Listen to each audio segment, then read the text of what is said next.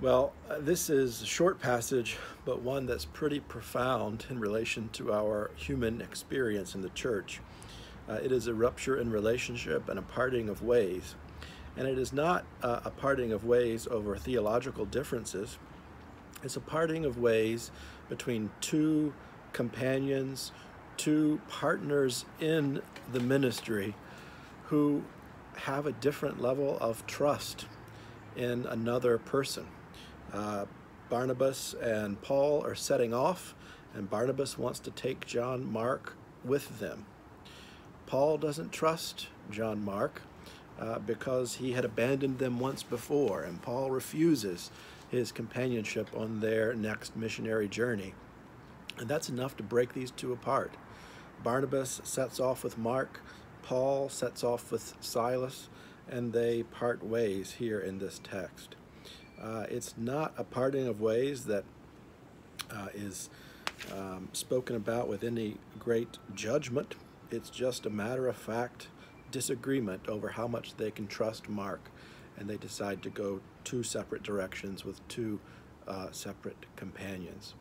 I think here is an invitation for us to think about all of the ways in which ruptures in relationship, mismatches of trust, and parting of ways is often an experience in our lives, particularly in the lives of churches. It's often the case that people leave churches for a variety of reasons, many of which are not theological but relational. And this is a passage in which that occurs, but the mission continues. In fact, both Barnabas and Paul continue the mission that they had set out on, guided by the Spirit. They continue to do this in community, though in two different communities.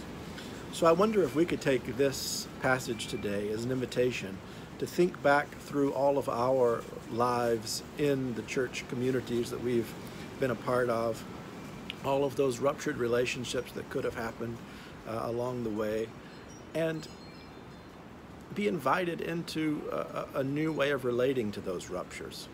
In some cases, those ruptures are healed by some kind of occurrence of reunion or forgiveness or something of that sort, but in other instances that isn't the case, and the rupture remains.